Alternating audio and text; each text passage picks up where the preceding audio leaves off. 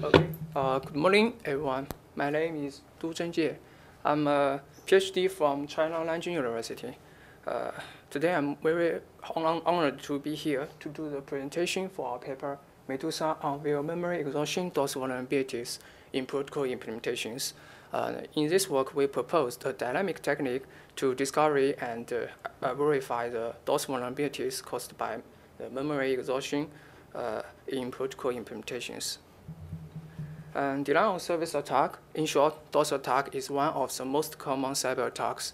The aim of the attack is to make the target service unavailable to the clients. Normally, it exploits the vulnerabilities or defects of the protocol implementations to conduct attack. And the DoS vulnerabilities can be classified into two types.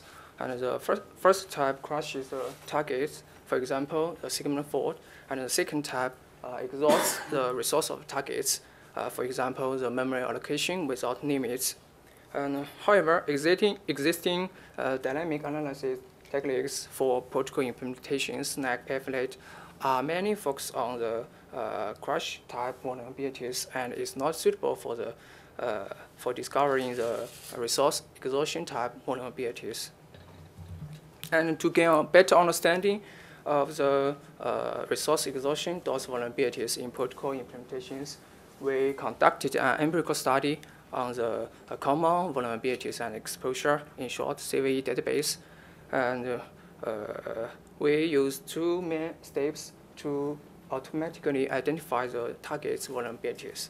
One is checking whether the type of vulnerabilities are related to resource exhaustion, and the other is checking whether the vulnerabilities exist in the protocol implementations.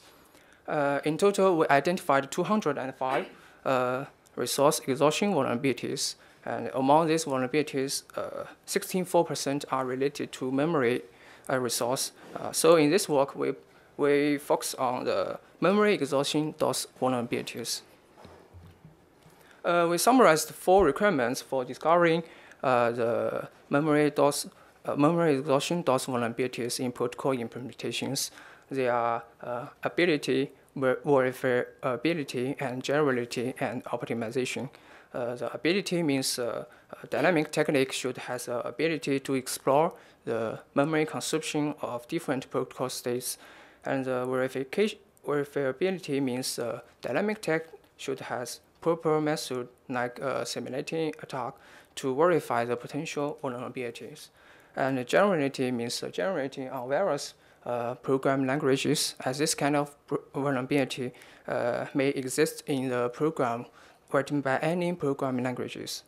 And the optimization means it needs to optimize the fuzzing components like set selection or mutation for exploring the memory consumption. And we analyzed the existing related dynamic techniques and found these techniques do not satisfy all these requirements. And our proposed technique, Medusa, aims to meet all 4 requirements simultaneously. This is an overview of Medusa. Medusa introduced a protocol property graph, in short PPG, to describe the memory consumption behavior of protocol states. Medusa works in 2 phases, exploration and verification. These 2 phases are connected by the PPG. During exploration phase, Medusa attempts to explore the protocol states and measures the memory consumption encoded by each message. And Medusa stores state transitions and memory consumption information into the PPG.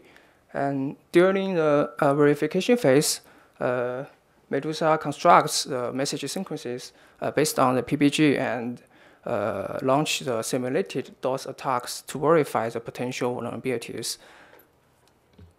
We proposed the protocol property graph to describe memory consumption of different protocol states. The graph is a directed graph with labels and attributes. The node in the graph, it represents the protocol states and message, and the edge represents the transaction relationship. Each node has attributes and functions that allocate attributes.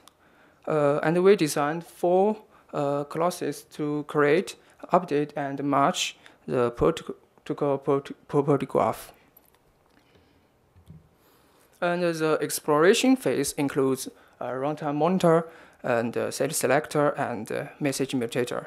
The runtime monitor accesses the Linux spoke file system to get the memory consumption between each message of test input, and it passes a response message to get the protocol states, and then it stores, then it creates and updates the node of PPG based on this information. Set selector combines the memory consumption of messages, the number of updates, and the number of selections of PPG of the message node to calculate a score for the test input, and it uses scores in the set selection. And the message mutator uses 3 message level mutation methods to replace and insert messages which can cause high memory consumption. And the verification phase includes message builder and attack simulator. And the message builder will construct the message sequences for launch simulated DoS attacks. And by default, Medusa prefers the message sequences, which can cause largest memory consumption. Medusa also supports user-specified rules to traverse the PPG. And the attack simulator validates whether the test input generated by the message builder can cause whether it can cause the DoS of the test program. The simulating process has 3 steps. One is setting the experimental DoS environment with the test program running in it, and second is sending the creating the attackers to send the attack inputs to the test program, and 3 is monitoring the status of the test program under the simulated DoS attacks.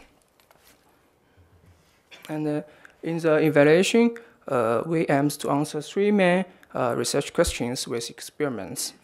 RQ1, how well does Medusa perform in profiling the memory consumption during the exploration phase? And RQ2, how well does Medusa perform in simulating DoS attacks during the verification phase? And RQ3, can Medusa discover previously unknown memory exhaustion DoS vulnerabilities in real-world protocol implementations? We used 21 programs from 5 protocols as evaluation benchmarks. This protocol are widely used in other protocol frameworks. In RQ1, we run Medusa and Affiliate on the programs in the benchmarks. Each experiment was run for 24 hours and repeated 5 times. Then we collected 2 type attributes of PPG. One is the average memory consumption of all the state transitions, and the other is maximum memory consumption among all the state transitions. Overall, Medusa discovers a significant more memory consumption than Affiliate with 153 times average memory consumption and 125 times maximum memory consumption. And in RQ2, we use PPG generated from the exploration phase and use the default method of Medusa to construct the message sequences with the largest memory consumption. And then we used the message sequences as the attack inputs to launch the simulated DoS attacks in the Docker containers. This figure shows the actual memory consumption of the evaluated program under the simulated DoS attacks. The blue lines are the results of Medusa. We can see that the attack inputs generated by Medusa can cause significant memory consumption on all the tested program. During experiments, we discovered several cases that can cause the program to exhaust the memory and be killed by the system. And in AQ3, we conducted simulated DoS attacks with different system memory limitation settings and confirmed that these cases could indeed exhaust the system memory resource in all the limitation settings.